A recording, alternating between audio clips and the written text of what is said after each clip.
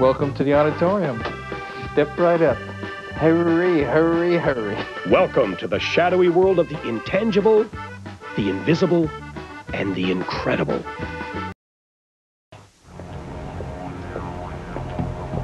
A man with a ram. Meet Joe Coleman. Don't look now, but that ram has 2 extra horns, which makes it a perfect addition to Joe's Brooklyn auditorium. And I mean auditorium. Hey, baby kids, look what I found. I got a 4-headed ram. That's your public pleasure. Now, don't just make yourself. Joe and Whitney don't just embrace life's strangest and most hideous side. They've brought so much of it home, there's no room for the furniture. This is my home, but it's also my collection that I call the auditorium. Not to be confused with Disney World or your local museum. There are creatures in here so bizarre and unlovable, you can't imagine them living anywhere else. And this here is Cuddles, my 2-headed monkey, who used to travel with Ward Hall's sideshow for many years. Adorable little creature there. And Cuddles, quick, grab my head. And over here is a bullet that was shot out of Jack Ruby's gun, the famous gun that killed Oswald. This was a bullet that was shot as a ballistics test. But some of my other favorite artifacts around here, getting back to great killers of killers, here's the autograph of Florence Chandler, who married James Maybrook, who, if you believe in the Jack the Ripper diaries, that he was the true Jack the Ripper. She's the killer of Jack the Ripper, and I have her autograph. I'm fascinated by the things that are the most disturbing and the most heinous, ugliest. It's those things that I want to understand and to enter in order to feel like I've confronted it and for it to release me. By finding that darkest thing in yourself, it's kind of a freedom. Like, I think that if you deny its existence, that you won't learn anything from it. But if you see that the horrors of life are just as much us, as much as we would like to push it away, that is us, that is a reflection of what's inside of us. Whitney admits it's creepy, and that's just fine with her. Creepy is good. A couple of times I've been startled, but, you know, which is kind of exciting, too, if you like suspense. So, it keeps you on your toes. You have to watch your step in the middle of the night. No matter how awful it is, it's a part of us. And I want to look at it. I want to confront it. I want to try to understand it. Maybe there's something about my Catholicism that's in there as well. Because I think that you have to really understand evil to understand good. To some people, this home looked very, I don't know, scary or disturbing in some way, but it feels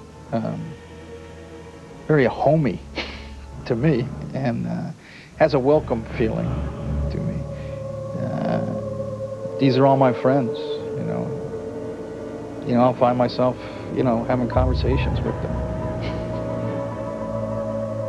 I guess the day they start talking back, that's what I gotta watch out for. They seem to be chatting amongst themselves for the moment, Joe, so why don't you tell us a bit about the ringmaster here, Joe Coleman?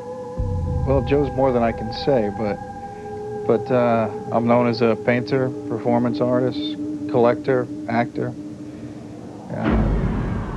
pathologist. And here's my alter ego, Professor Mambuzu. That's my old alter ego who used to perform. A smoothie like Joe's got to have a great come-on. How'd he romance his way into your life, Whitney? He lured me over with the promise of seeing a new jar of tumors, which I couldn't possibly resist. And upon my arrival, I was greeted with this beautiful Victorian taxidermied raccoon, all dressed up with a beautiful bone pipe that was carved in its mouth as a present with a big red bow around its neck. And I felt instantly comfortable. I'd never felt more comfortable in a place in my whole life.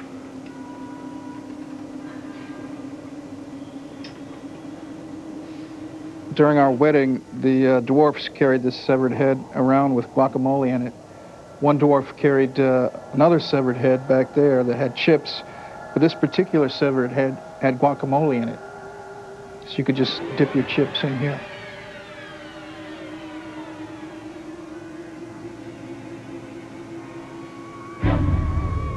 And here's my buddy OJ, and he seemed to want to park himself right in this old iron casket from the 1860s, right in front of the bedroom.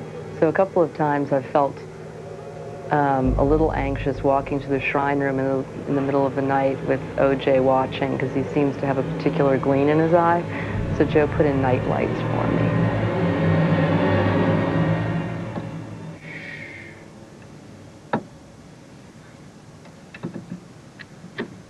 Greta and Edna, the two genuine Fiji mermaids. This is one of P.T. Barnum's great hoaxes. It would paint this elaborate banner of this beautiful woman with a fishtail, but when you went into the actual museum, this is what you saw. Bye, Greta. Bye, Edna. And everybody else, tread water. Joe's circus isn't over yet. Stop people from giving him even more. You know, people will send me things that they think no one else is going to want, and then they know, oh, Joe's going to want it. And so in a way, the objects themselves have a life of their own, and that they come to me because they know that at Joe's house, that's where the party is. That's where all their friends are. So I don't even have to look for them. They look for me. And I'm happy to be the guy who takes care of all the things that no one else wants. Tough life, Joe.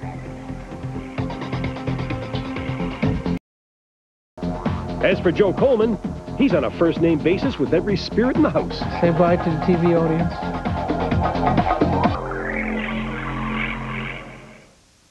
O.J. Simpson in your living room. Talk about bad feng shui. I'm Arthur Black. Hope you enjoyed Weird Homes.